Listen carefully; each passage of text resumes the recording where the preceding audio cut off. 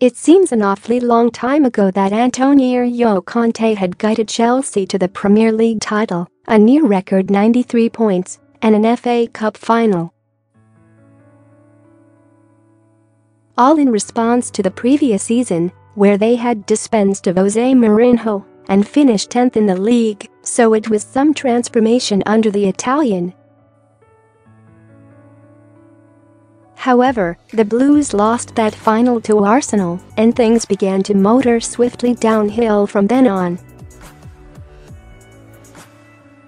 Chelsea succumbed to 2-1 defeat to the Gunners thanks to goals from Alexis Sanchez and Aaron Ramsey, though Diego Costa briefly leveled things, while Victor Moses was sent off. That ensured Conte kept his unwanted record of never winning a domestic cup, and Arsenal beat them again in the Community Shield in August, this time on penalties. Burnley shocked Stamford Bridge on the opening day of the Premier League season with a 3-2 win, although the hosts were reduced to 9 men. Chelsea struggled through the Champions League to finish second and are completely out of the title race, sitting an enormous 22 points behind Manchester City ahead of tonight's game against West Brom. In the toothless Carabao Cup semi-final loss to Conte's nemesis Arsenal, and consecutive 3-goal drubbings against Bournemouth and Watford, and it is no surprise to see the Italian under huge pressure. He has openly criticized the club's transfer policy, particularly Ross Barkley over the last month, while lamenting the failed signings of Alexandro and Sanchez amongst others. Roman Abramovich has had a habit of showing his managers the exit somewhat freely and prematurely at Chelsea, but Alan Shearer believes he may have a case for that this time around. Writing in his column for The Sun, Shearer believes the lack of patience Abramovich has shown his managers has actually worked for them in the past.